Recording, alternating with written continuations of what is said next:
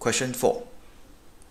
3.7 gram of copper 2 carbonate is added to 25 cm cube of 2 mole per dm cube HCl. Which volume of gas is produced at room condition? Okay, so first we need to know what is the gas that produced. Copper carbonate reacts with HCl will form the copper chloride and CO2 gas and H2O. H2O at room condition is liquid, so okay, this one not considered as gas. The only gas now that produces is CO2.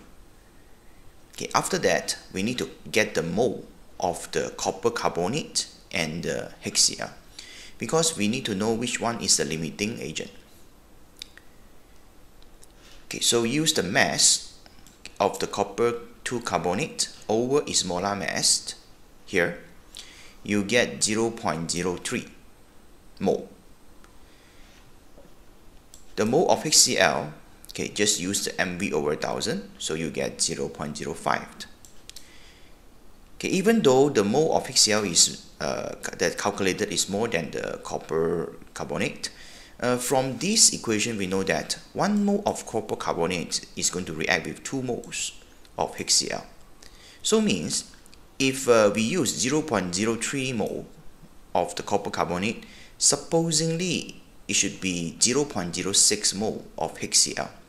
So from here we know that the moles of HCl is actually not enough, so it's a limiting agent.